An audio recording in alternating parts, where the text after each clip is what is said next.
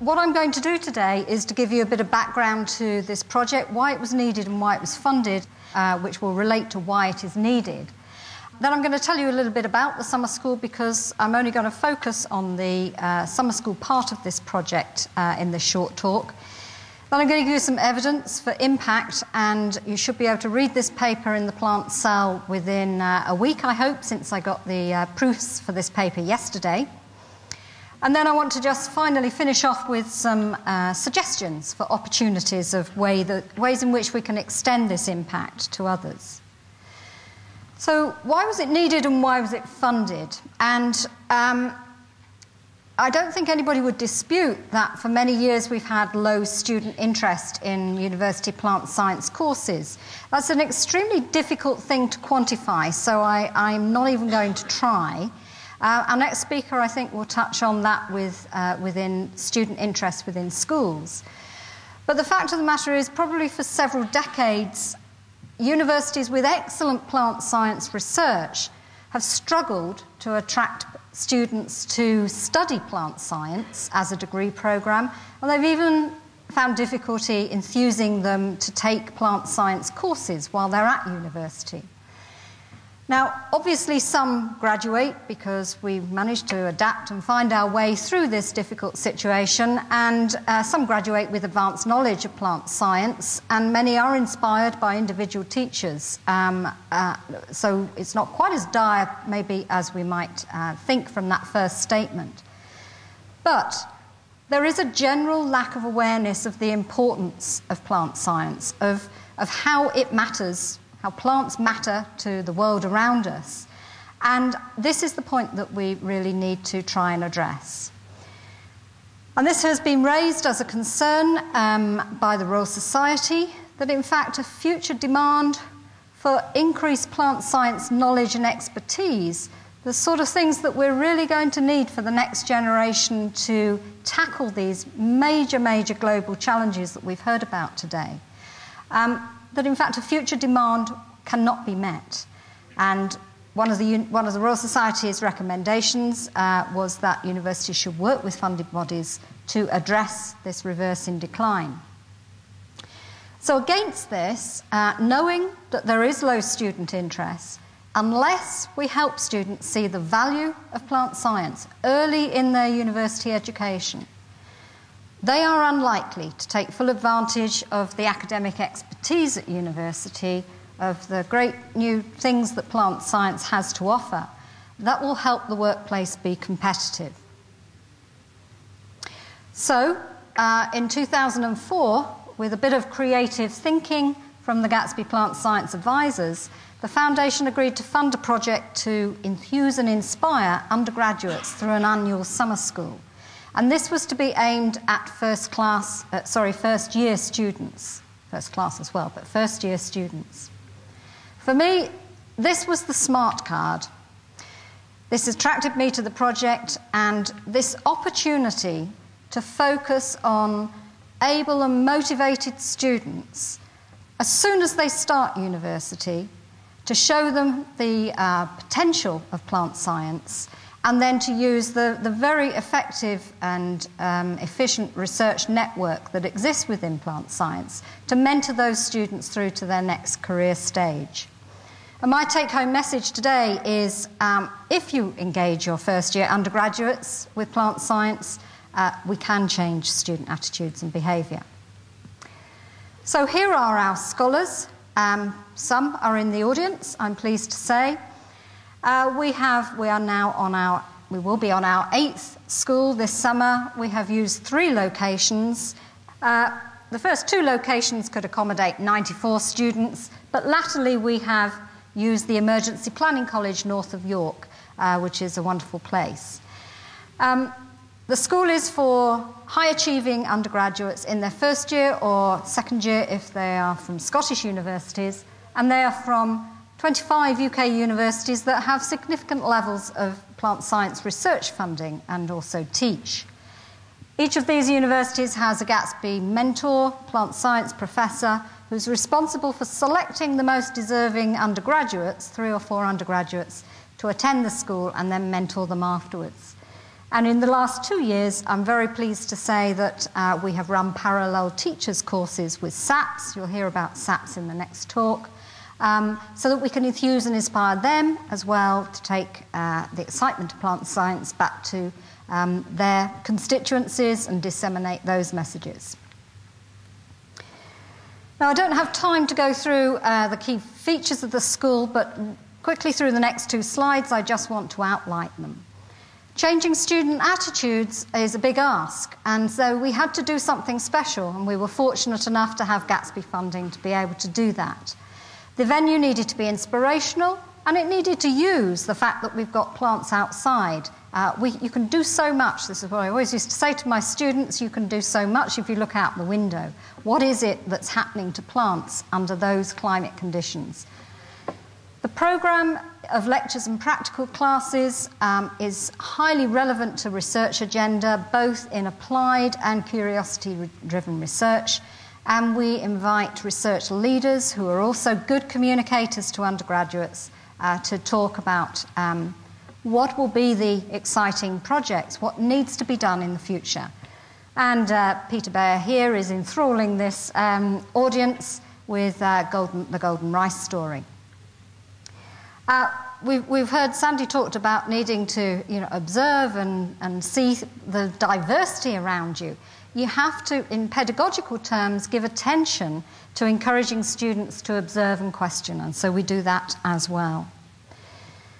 Careers advice is extremely important, but let's have professionals giving that advice. Students love to hear what to do next, or suggestions of what to do next from people that they can identify with.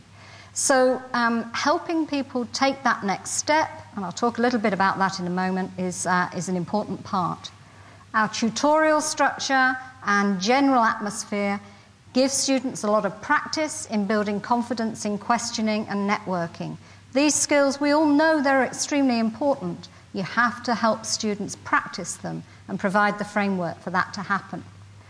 The event's intense, it's hard work, and there's not an assessment in sight. And students begin to see themselves as future scientists rather than as students. So how have we measured the impact of this project? And I'd like to acknowledge Aurora Leavesley, who's in the audience, who has been responsible for handling all of this student survey data. Our 5-year study covered the schools from 2005 to 2010. We provided 5 surveys before the summer school, at the end of the summer school, normally entering the second year of university, normally entering the final year of university, and on graduation. We needed 3 comparison groups, and we used undergraduates from Leeds who did not attend the summer school, postgraduates from Leeds, and BBSRC-funded postgraduates. So the first thing we needed to do was to actually see if our perception that students find plants boring or uninteresting was correct.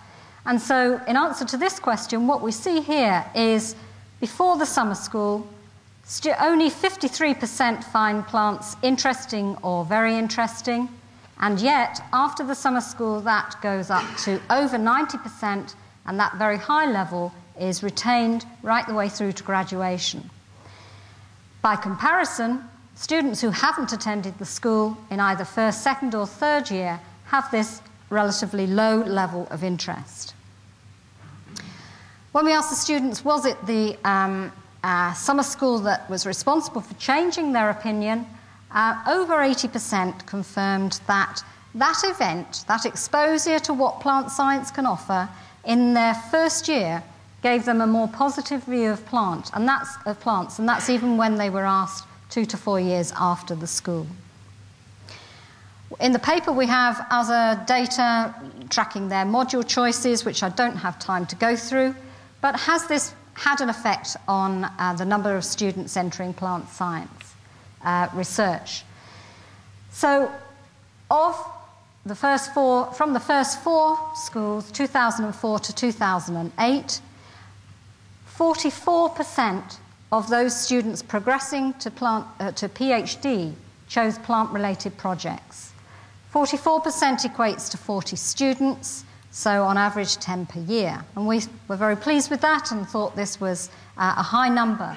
When we looked at the comparison groups, this Biological Sciences, Faculty of Biological Sciences at Leeds, 221 students in this sample, and 1,500, over 1,500 over 3 years from the BBSRC here, we see that only 12% go to plant-related projects. And this number equates to a very approximate figure of 63 plant-related PhDs per year funded by the BBSRC. Some, of course, will go to students who have attended the summer school. When we asked whether or not this group here whether their decision was influenced by attending the school in the first year, 75% of them said it was. So 30 out of 40 of our students may have chosen a different path, and probably they would have chosen a different path. It may have been cancer biology or something that we know is high up there on their agenda. But having an event in the first year focused on plants has changed that group of students' opinions. I don't have time to go through this at all, but for any of you who are sceptical or want to be reassured that undergraduates are interested in plant science, please take a look at some of these student comments, because it's extremely gratifying reading. So my last slide then, or my last two slides, what can we learn from this study? Clearly it's not feasible to replicate the summer school model per se by many, and certainly probably not any. But we can do a number of things. We've learned a number of things through that experience about what works with students and what they want to hear. There's a huge interest from the student population to do something worthwhile and to get gainful employment out of it at the end. So here are just a few possibilities, and I'd be very happy to talk with anybody about any of these ideas. We already deliver many of the inspirational teaching resources on our web-based plant science tree. Please visit our poster, I think it's piece 7. We need your feedback as we are considering future directions for this resource. I very much hope that we'll continue working with SAPs to help enthuse teachers and curriculum professionals to access what works at the summer school. And I'm very interested to work with member organisations, the UK Plant Science Federation, to advertise career opportunities and studentship and training programmes. I gather, I'm afraid I was talking to Radio Norfolk this morning while the introductory talk was going on, but I gather Dale Saunders did raise the point about a great interest in the training programme at the John Innes here.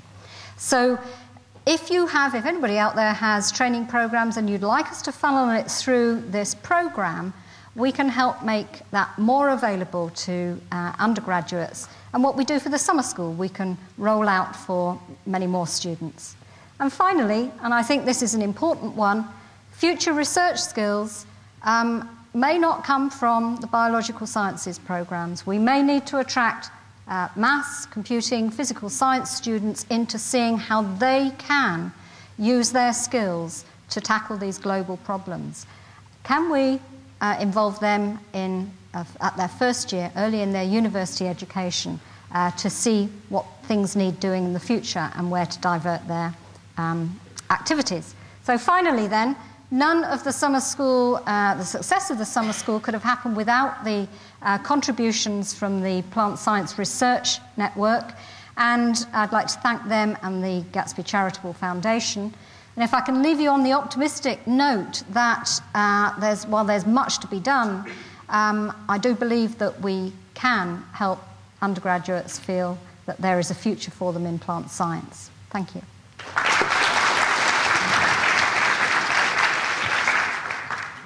Jim Monaghan from Harper Adams University College. We're involved in trying to drive people into, or encourage people into, more of the crop science side. And we've got a similar sort of scheme, very much smaller, which I need to talk to you about, which is where we're taking second-year undergrads, so before they go into their final year, to prime them. And we found that when we've given them 8 to 10 weeks research, they go back and they carry on in that sector and that vein in their final year projects. Have you got any understanding of what people did for their honours projects? Yes, we have, and there's a figure, well, not what they do, but that if they do an honours project in plant science, that often leads on to a future opportunity. I think the one thing, I mean, that's great to hear about, and there are a number of second-year vacation opportunities, and that is exactly the time to get them, because what we're trying to do here is enthuse them in the first year, and then we will encourage them to follow their interests and their passions. Some may want to stomp off in the Andes. I mean, it's very true, you know, that appeals to some people. What appeals to other people is working in a laboratory, you know, data mining or so forth. The second year of a degree is a perfect time for them to test it out. So the more opportunities we have the more things that we know about opportunities that second year, the more we can advertise and promote them to the first year.